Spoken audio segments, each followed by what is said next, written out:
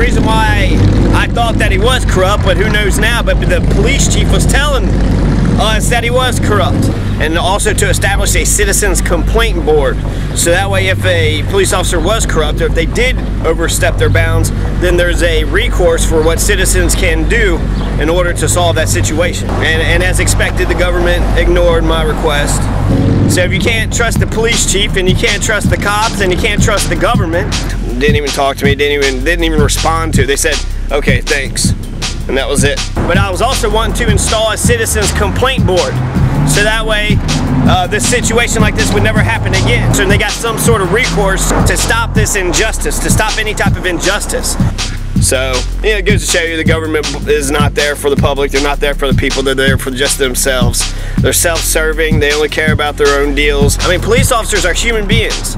They're just as corruptible as anybody else out here. And with no oversight, absolute power corrupts absolutely. There should be some board, some regulating board, a citizen board, which governs the police departments.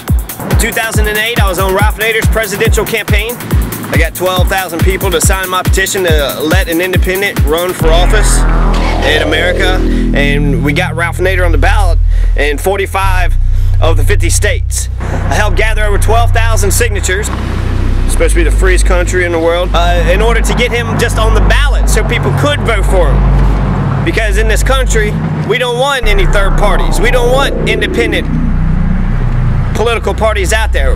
It's only Republicans and Democrats that are allowed, especially in Oklahoma. The sick need to be made better. More people who care about you, the working people, working class. And heck, the two-party system probably likes the two-party system, because after 8 years, they just switch power from one to the next. It's just like it's like a pendulum.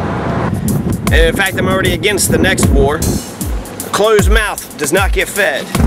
So by stopping third parties from running, we're stopping the major candidates from being pressured to take on some of the more of the populist issues that people actually care about. You should question authority. So that means I can convince people, if I believe in something, I can convince them to do it. I am for equality and for justice. And it's one of the reasons why I'm going around videotaping the local politicians. I am for what's good and what's right. The county judge, the mayors, city council, fiscal court, to keep my politicians honest. The public will know what is being discussed at these meetings. And we need more people who care about you, the working people, the working class. I am for change. I'm Johnny Masters, and I'm unique. And as a citizen, I have a limited amount of influence. But when I'm in a better economic situation, once I finish my college with a degree in political science, then I can invest in some land, get a house, hopefully a wife with 4.2 kids, 2-car garage, picket fence, you know, the typical American dream. I'm a political activist. And when I win my next election, I'll be able to do more for my community. I'm outspoken. I think all abuse needs to stop. I'm against any type of bullying or intimidation. We only want our Republicans and Democrats, and unfortunately with only a two-party system, that means we're one party away from a dictatorship.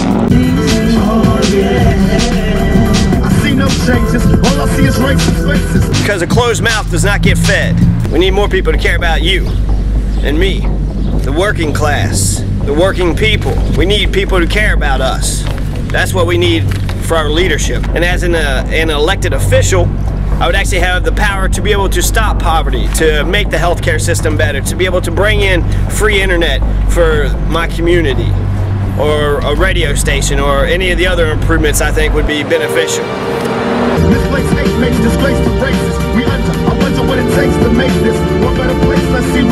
I'm an activist, and I'm relatively still young, 28, since the average lifespan is 76, so that means I got 48 years left on this planet to make my mark, and that's exactly what I intend to do.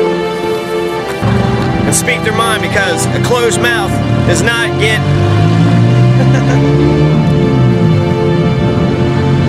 because a closed mouth does not get fed. I'm Johnny Masters, and I'm unique.